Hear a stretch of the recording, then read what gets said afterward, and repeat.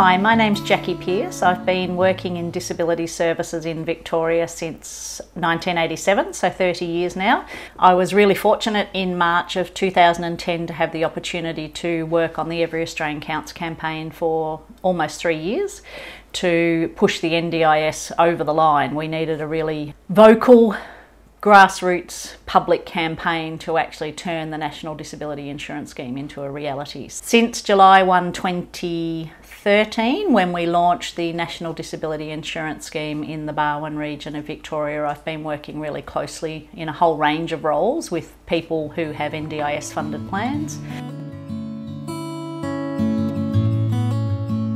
There's some assumptions and myths out there that the National Disability Insurance Scheme actually affects people's disability support pension, and that's not the case. They're two separate buckets of money. Your disability support pension is your income support, so it's the funds that you use for everyday living, rent, groceries, petrol, whatever you might need to spend that money on. The National Disability Insurance Scheme will fund the supports that you need to assist you to live the life you choose. It's about potentially having staff coming into your home to assist with domestic type activities or yard maintenance activities, or having some aids and equipment funded that you might need.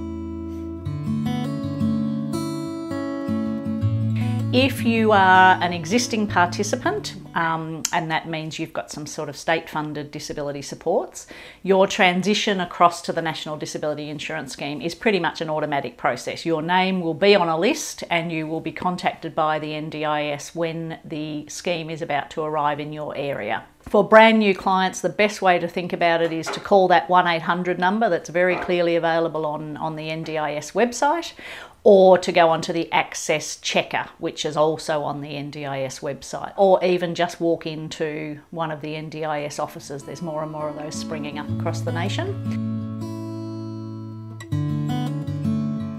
So you need to be under 65 when you first gain access to the scheme. You have to be an Australian resident or have some particular special visa conditions around your residency in Australia. You also have to meet disability requirements, or if they're not certain, so if you've got a newly acquired disability and they're not certain whether that's going to become a permanent lifetime issue for you, you can go onto what's called early intervention.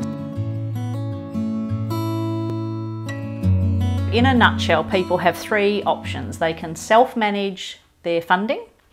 They can have a financial intermediary service, or in NDIS language, a plan management agency to manage their funds for them, or they can have the NDIS itself manage their funds. So if you self-manage, you need to be able to utilise the participant portal to assist you with your funds management, and that's all done through the MyGov website. If you've got a plan manager, that's an independent person, and the funds for the plan manager or the financial intermediary are put into your plan for you to pay for that service. And then the least work for you is NDIS themselves, just managing all your bills, and all your service providers just send your bills straight to them and they pay them.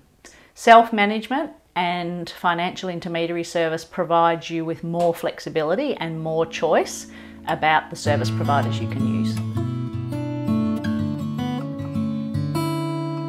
The National Disability Insurance Scheme is about to turn 4 years old, and what I really want people to do is hold on to the hope and dream that we had as part of the Every Australian Counts campaign.